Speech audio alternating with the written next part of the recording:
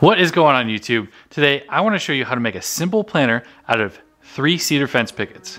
My name's Andy, this is Cedar River Woodworking, and welcome to the shop. So like I said, I wanted to make a simple planter out of 3 cedar fence pickets. And I want to do this with as little scrap as possible. This is just a handful of scrap that's left over from this build. Before I show you this planter, I want to thank everyone that has stopped by to the channel. You're really helping the channel grow. And I also want to thank all of the members of the channel. We have a giveaway that's coming up shortly. So if you want to be a part of that, please consider being a member. But if not, and you like DIY, beginner woodworking projects, like what's to come, please consider subscribing. Now, while you're hitting that bell icon to get all the notifications, let's hop over to the bench and I'll show you exactly what this planter looks like. So here is our planter, all filled up and has a yucca cane inside of it. So it is about 15 inches by 15 inches. And I have it lined with some plastic because I'm gonna have this inside, but I'm gonna put a tray underneath of it to catch some of the water. So there are some holes in the bottom of this plastic to allow for drainage. But as you can see, it can hold a decent amount of weight. So let's jump over to the miter saw and I will show you exactly how we assemble this planter. All right, so here we are over at the miter saw and I am using 3 fence pickets. Now the sizing of a fence picket is going to be 5.5 inches wide, 6 foot long, and 5/8 of an inch thick. So what we're gonna do to start this off is I'm gonna cut the ends off of these because they're typically pretty rough. They have a staple in the end of it and they're typically not square. So we are going to cut the end off of these guys. And I'm just lining these up together because that's the fastest way that I can do this. And you can even see here that these aren't even the same width as each other.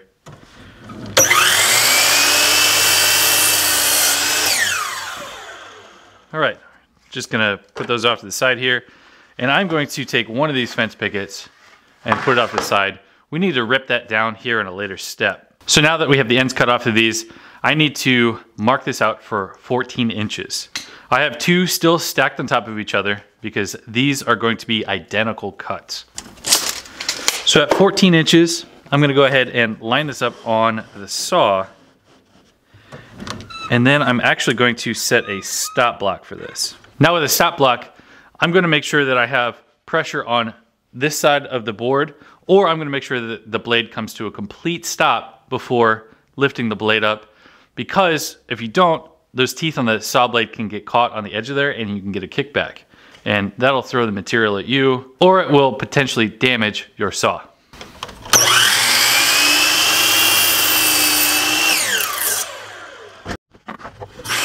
All right, now that we have those 4 pieces cut out, we're going to go ahead and move our stop block to 12 3/4 of an inch.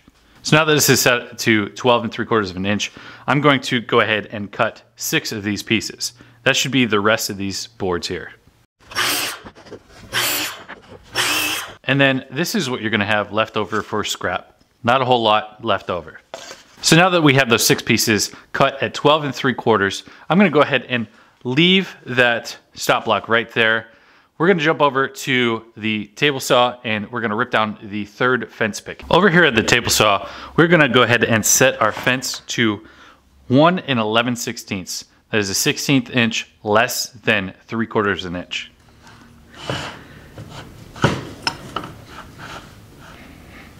What an inch and 11/16 is going to do for us is make sure that we have 3 equal size cuts out of this board. So let's go ahead and get those cut. I'm gonna set the saw blade here just above the height of this board. Now a rule of thumb of setting the height of your blade is to make sure that the gullets of these teeth here aren't completely above the height of your board here. That way it'll allow sawdust to be completely evacuated from the cut and you're gonna get cleaner cuts that way.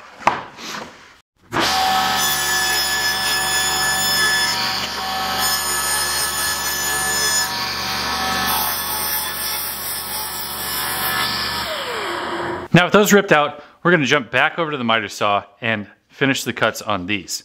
After that, we get to assemble this planter. Back here at the miter saw, our stop block is still set to 12 3/4 of an inch. I'm gonna make 1 cut at that 12 3/4.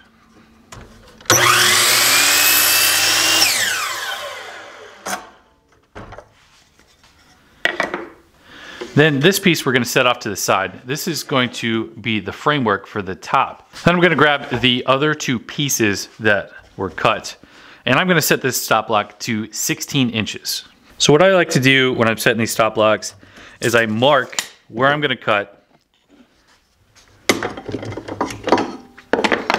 Then I line it up with my saw blade, and then I slide my stop block up to it.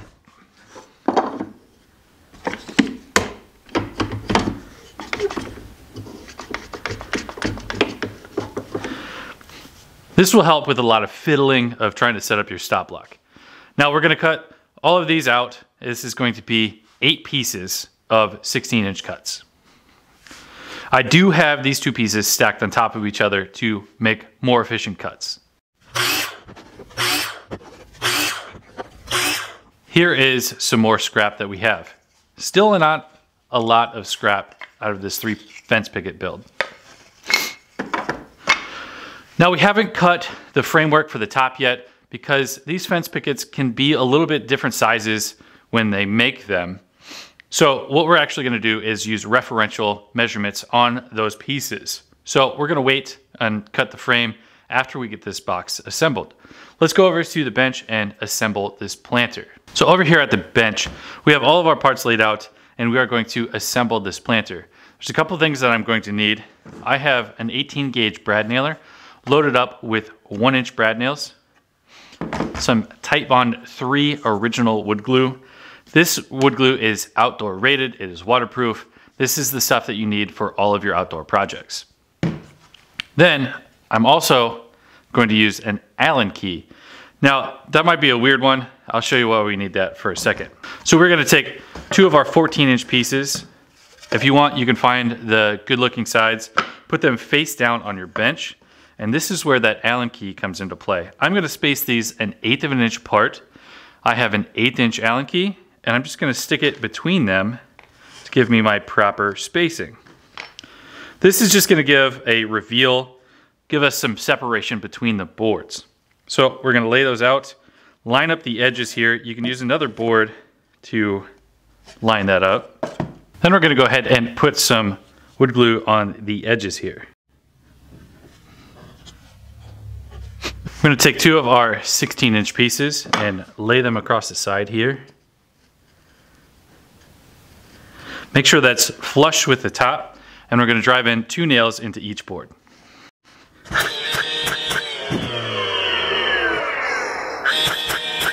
Now the strength of this is not going to come from the nails, it's actually going to come from the glue that we have in here. We're going to go ahead and make another panel just like that one. So we have 2 more 16-inch pieces. And we're going to space them at 1/8 of an inch and glue and brad nail those together. Now, if you like projects like this, please let me know in the comments what other fence picket builds that you would make that are similar to this one that I can show you guys and share with the world. Just going to put some more brad nails in here.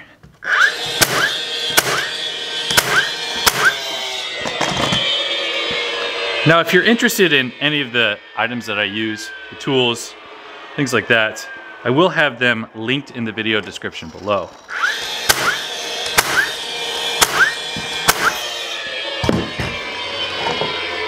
So now that we have 2 panels made up, we're gonna go ahead and put another 16-inch piece on the sides here. Now, this side is going to be our show face, so we want the edge of that other 16-inch piece to line up with the front of that. We're gonna glue and brad nail this one as well. I'm just kind of being cautious of glue squeeze out here, so I don't have a ton of glue on here, but I wanna make sure that I get good adhesion. So lined up with the top and the front, we are going to brad nail these together again. Now when you're doing edges like this, be careful. Don't have your fingers right where the brad nail's going in. These do have a tendency sometimes to kick off to the side, and you don't want to nail into your finger. So we're going to do that to both sides. Put that 16-inch piece here, glue and brad nails. If you are liking this build so far, let me know. The best way to let me know is by subscribing to the channel. It helps us out, helps us grow, and it lets me know that you want to see more projects like this one. Just like that, we have one side done. We need to make another panel that is identical to that. So same process on this guy. Now that we have what I'll call these two long panels put together, we're gonna assemble the sides of these. So what I can do is stand these on end here, and I'm gonna put a dab of glue inside of here. Make sure you knock over your panel. And then our short pieces, we're going to find our pretty side and put that towards our bench. Now what this is, it's going to establish our short sides. Because we have the thickness of these two outside pieces, it's actually going to give us a box, so a square. Instead of having a rectangle, because these are shorter, we are compensating for the thickness of the outside pieces. So line the top up here on both sides, making sure that your ends are tight, and then we're going to put 2 brad nails in each side here. We're going to use the same 1/8" spacer trick on this bottom piece and drive in our 2 brad nails.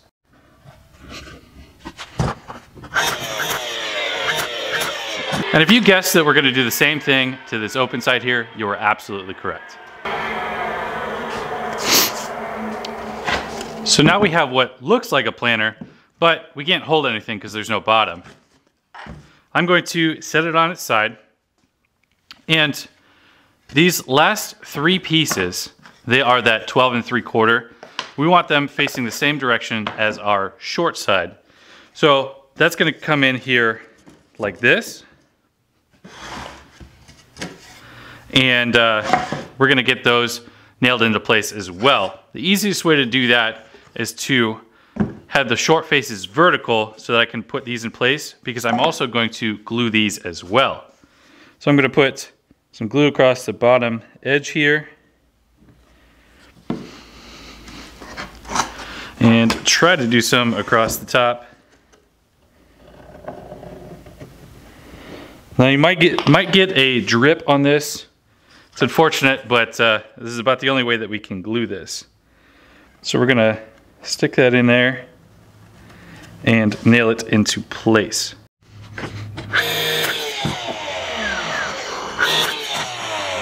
Now I'm doing these 2 big pieces towards the outside, and then the smaller piece is going to go in the center.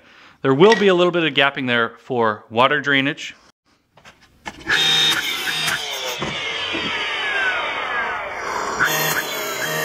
I'm going to flip it over so that we can get this completely nailed together.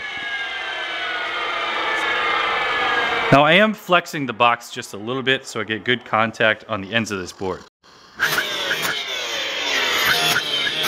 One more thing that you could do is you could put a cleat across the bottom so that these are supported underneath. This one I just wanted to do out of 3 fence pickets. I wanted to use as little scrap as possible, but to me, honestly, that's probably the better idea. And in a future video, I'll probably show you what I mean exactly by that.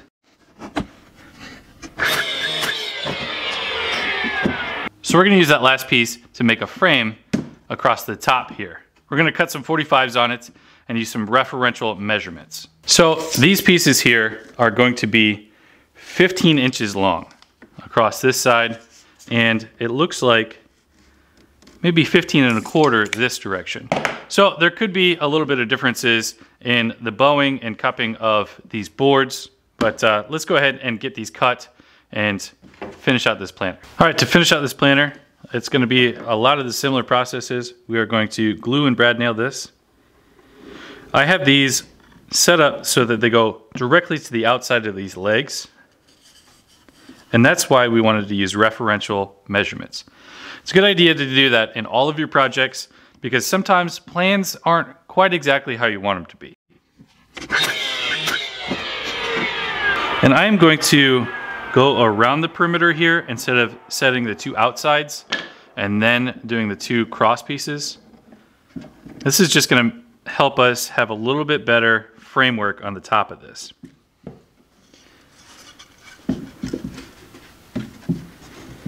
Now, if you finish this and you have some gaps in the corners of your box or in your framework, you should probably check out our tuning video that we have to help fix that problem.